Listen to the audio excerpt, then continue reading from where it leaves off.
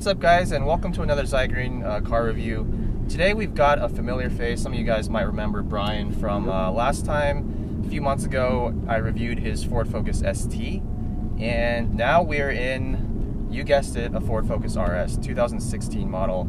Yes. Almost brand new, only about 1,600 miles on the odometer. So tell me about your car. It's nitrous blue, as you can probably tell from now. Yes, it's very nitrous blue. I got it because I wanted to upgrade from the ST. But when I was looking at these cars, I considered the STI because it is significantly better priced. The new STI, right? Yeah. Yeah. Actually, that's a good point. So this car is around 40K MSRP, right? It was 4220 MSRP. 4220, and the STI is not too far from that, but I guess the big difference is that this has a ton of markup, right? Yeah. I paid a 5K markup on it. Okay. So the car came out to 45,220. It's a different engine, the ST, correct? Yeah, this one has the same motor that was in the EcoBoost Mustang. The EcoBoost Mustang, so 2.3 liter, yeah, turbocharged inline 4, but it pumps out a ridiculous 350 horsepower, yeah, and 350 foot-pounds of torque, correct? Yes, it does. And it's got the suspension settings that goes from stiff to having something rammed in your rectum. So we're just in the normal, what is it called? Is it called comfort mode or just It's just normal? Okay. So it's already a pretty stiff car. I can feel everything, not through the steering wheel, but through just, you know, the seat, the chassis. It just transmits a lot of bumps from the road. Definitely. Especially coming from the ST. It was a little stiff, but it wasn't like this. Oh boy.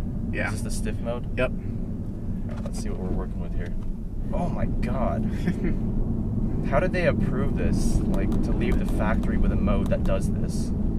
I do not know. This feels honestly worse than my old S2000, which was pretty much slammed on coilovers. You're not hearing a whole lot of squeaks and rattles because the car is modern and new, but just, that's bad. I feel bad for your viewers. You're going to see my man boobs jiggling around this whole fucking time now. Oh my god, that's too stiff.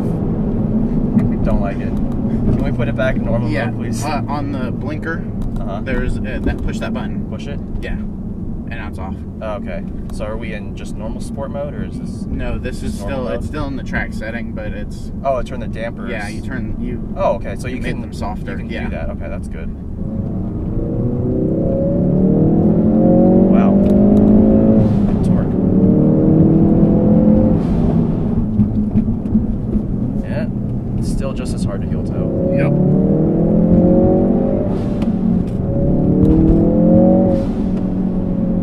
But it does have a significantly greater amount of grip than what I was used to in the ST. Oh yeah. A corner exit, oh my god, this car's fast. Oh, there's a good heel toe right there. I think I just said the most obvious thing possible, that this car has more grip than the ST. I mean, no, it's still a good point to make. Everyone's gonna be like, of course it does. The internet. Yes, the internet.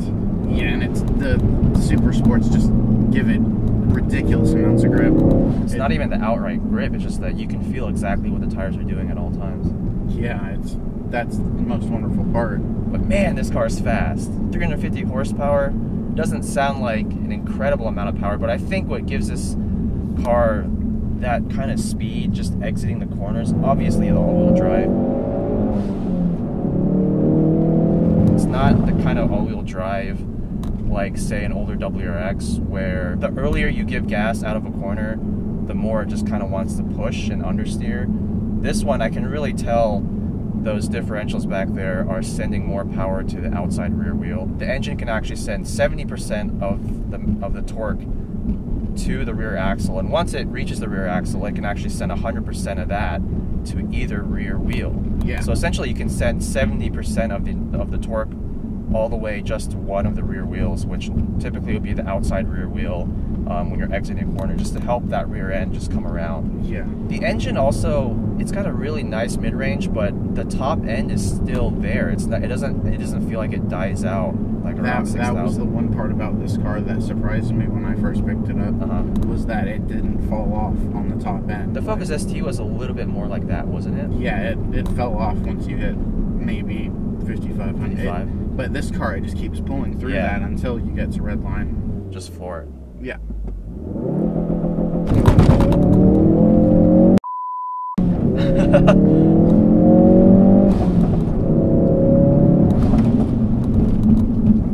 That's a brutal launch. Like, what?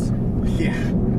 It just dumped the clutch from 5,000 RPMs. It felt like it was sending all the power to just one of the rear wheels. I don't remember which one, but I had to, if you saw, I had to really... Yeah, you had to... Yeah, manage that. Interesting. That is how an all-wheel drive setup should be, ladies and gentlemen. Not... Power understeer is just no bueno. This car just feels so neutral.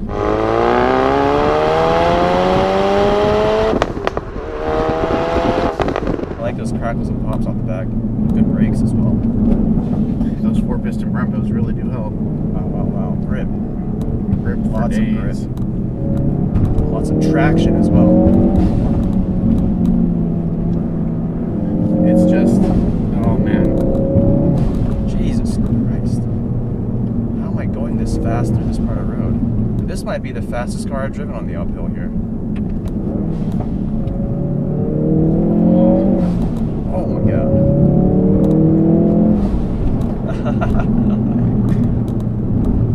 See, you always know you're having fun in a car when it makes you laugh. The car had a lot of hype coming in too. Oh yeah. Like a ridiculous amount of hype. I mean, just looking at the car on paper when it first came out, I was like super excited for it. I was like, this is the hot hatch that America has been waiting for. For those that have driven it, it lives up to the expectations very Yeah. well. I would say so far it definitely does. Ah. Yeah, I had to turn the wheel left again. What a freaking ridiculous launch control. First gear. Wow, that builds up really quick. Not much turbo lag, I must say. I got a good enough sense of what this car is like on the road. It's probably a different experience on the track, but on the road, a lot of power, a lot of torque, very broad power band. When you start rolling into the gas, you do feel a little bit of torque steer, but then in the corners, you can really feel those diffs in the back working. You can feel that outside wheel just getting a little bit extra power to get the car rotated. And even more so, that becomes apparent when you do launch control, just because you really have to like treat it almost like a rear-wheel drive car, just because you have to manage the oversteer. I don't know if that's intentional by Ford or if they're just trying to send more power to one of the sides just to like kind of mess with you almost, make you think like, what is going on here? Did I buy an all-wheel drive car or a rear-wheel drive car? Oh, one thing I didn't talk about earlier is the engine sound. It sounds kind of similar to the Focus ST in that you can tell some of that noise being piped through like the what is it called, like the induction tube or whatever it's called. But it's not a bad sound. I mean, it doesn't bother me too much. It doesn't sound necessarily fake. It just sounds kind of amplified.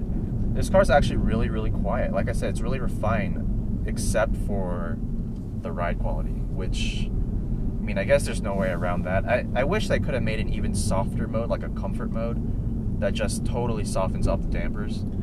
Yeah, it would have been nice. Just for cruising, you know, it would have been a nice option to have. Otherwise, I'm really, really impressed with this car. On the road, I would say this is one of the fastest cars I've ever driven on the uphill. The way it accelerates in a straight line, the way it brakes, and the way it just has endless grip in the corner. You just don't feel any understeer when you're driving on the street, unless you're purposely just trying to be a total douchebag. Yeah. So yeah, thanks again, Brian, Yeah, for sharing you're this amazing, amazing hot hatch with me. Definitely my favorite hot hatch, like by far, that I've driven so far. I guess that's not a surprise. I mean, just on paper, this car is just bonkers awesome. But if we do get an opportunity to drive this on the track, I think the viewers would really enjoy that. So we'll see. Thanks guys again for watching this video. If you liked it, please comment, subscribe to my channel, and I'll see you guys next time. Yeah, subscribe, guys. Subscribe. Don't be prudes with it.